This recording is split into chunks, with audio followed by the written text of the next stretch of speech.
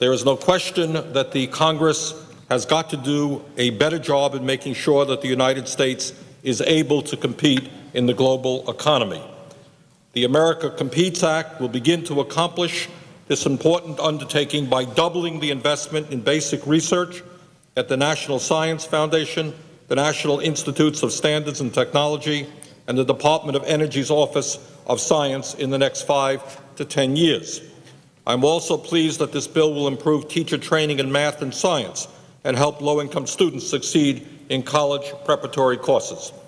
Mr. President, I applaud these provisions and thank my colleagues for working on this important piece of legislation.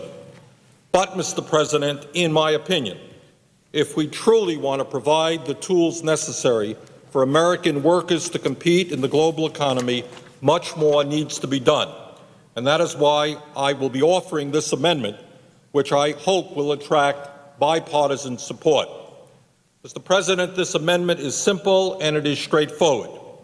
At a time when the United States has lost over 3 million manufacturing jobs, at a time when we are on the cusp of losing millions more high-paying information technology jobs, this amendment would begin to reverse that trend by providing employees with the resources that they need to own their own businesses through employee stock ownership plans and eligible worker-owned cooperatives. Specifically, this amendment would authorize $100 million to create a U.S. employee ownership competitiveness fund within the Department of Commerce to provide loans, loan guarantees, technical assistance, and grants to expand employee ownership throughout this country. Mr. President, why is it so important for the Senate to provide incentives to expand employee ownership in this country? The answer is pretty simple. Employee ownership is one of the keys to creating a sustainable economy with jobs that pay a living wage.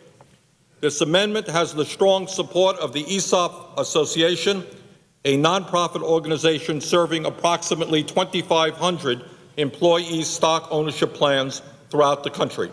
Let me quote from a letter they recently sent to my office, and I quote, "Your amendment is a modest first step in awakening our government to the fact that in the 21st century, the inclusion of employees as owners of the companies where they work in a meaningful manner should be a key component of any national competitiveness program."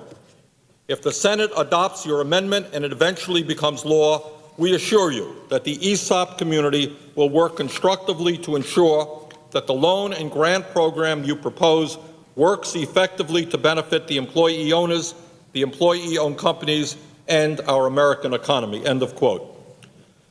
Mr. President, the concept of an ESOP, or a worker-owned company, is not a radical idea. Not only are there some 11,000 ESOPs in our country, but there are some major corporations that everybody is very familiar with, including Procter & Gamble and Anheuser-Busch, that are also ESOPs. Interestingly, the Tribune Company, one of the major publishers in America, is in the process of becoming a 60% employee-owned company.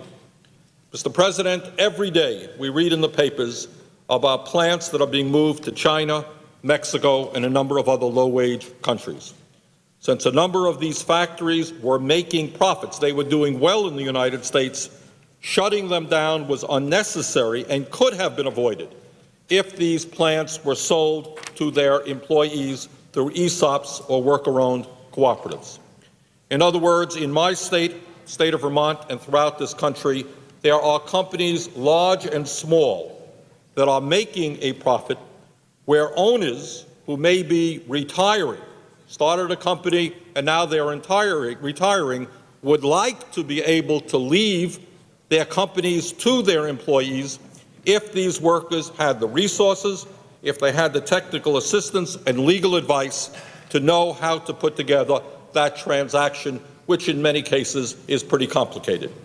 Further, Mr. President, study after study has shown that when employees own their own companies, when they work for themselves, when they are involved in the decision-making that impacts their jobs, workers become more motivated, absenteeism goes down, worker productivity goes up, people stay on the job for a longer period of time because they are proud of and involved with what they are doing.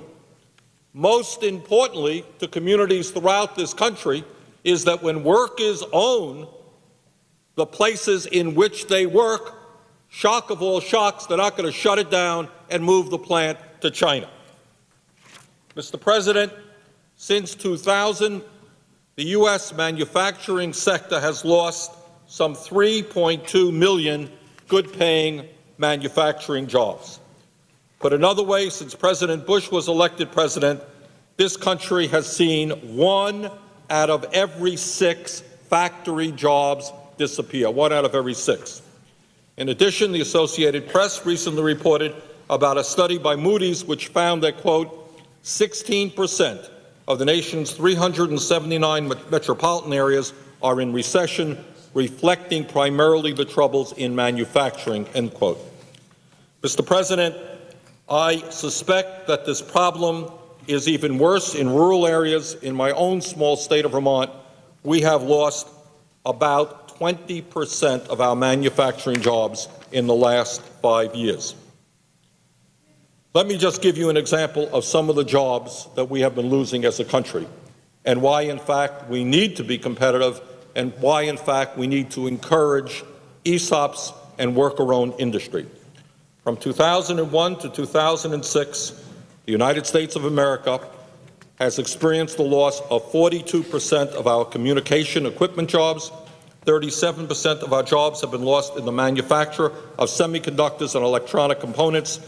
43% of our textile jobs have disappeared, and about half of our apparel jobs have vanished. And, Mr. President, not only are we losing good-paying manufacturing jobs, we are also losing high-paying information technology jobs as well. With the loss of manufacturing jobs while the loss of manufacturing jobs has been well documented, it may come as a surprise to some that from January of 2001 to January of 2006, the information sector of the U.S. economy lost over 640,000 jobs, or more than 17% of its workforce.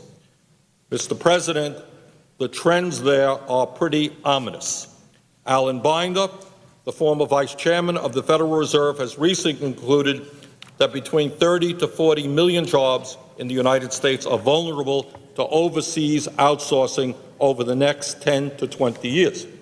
And while, of course, we have got to invest in math and science, of course we have got to educate our kids as best we can, we cannot ignore the negative impact that globalization is having on our blue-collar factory jobs, on our white-collar information technology jobs.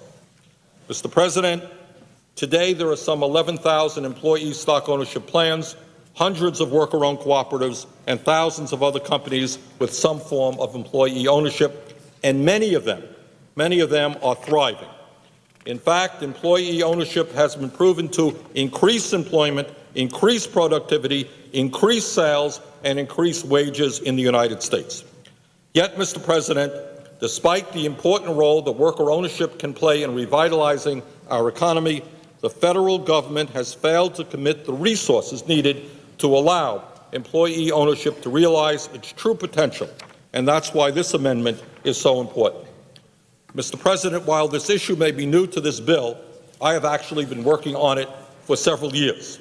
In the House, when I was the ranking member of the Financial Institutions and Consumer Credit Subcommittee, I was able to hold a hearing on this issue nearly 4 years ago. We had some wonderful testimony. Mr. President, I fear that in the next 10 to 20 years, if we do not change course, there will not be a major automobile industry in this country. We must not allow that to happen. We must protect good-paying jobs in this country, and I believe that employee ownership may be just one of the ways that we can keep good-paying jobs in America. Mr. President, let me conclude by saying that in my opinion, it would be much more important to provide this assistance to employees who could be creating and retaining jobs right here in the United States by the expansion of employee ownership. This is a very important issue. There is a lot of excitement all over the country about it. Let us protect American jobs. Let us give working people in this country the opportunity to own the places in which they are working. Let us make this country more economically competitive, and I very much hope that my colleagues will be supporting this amendment when it is offered. I would thank the President and yield back the balance of my time.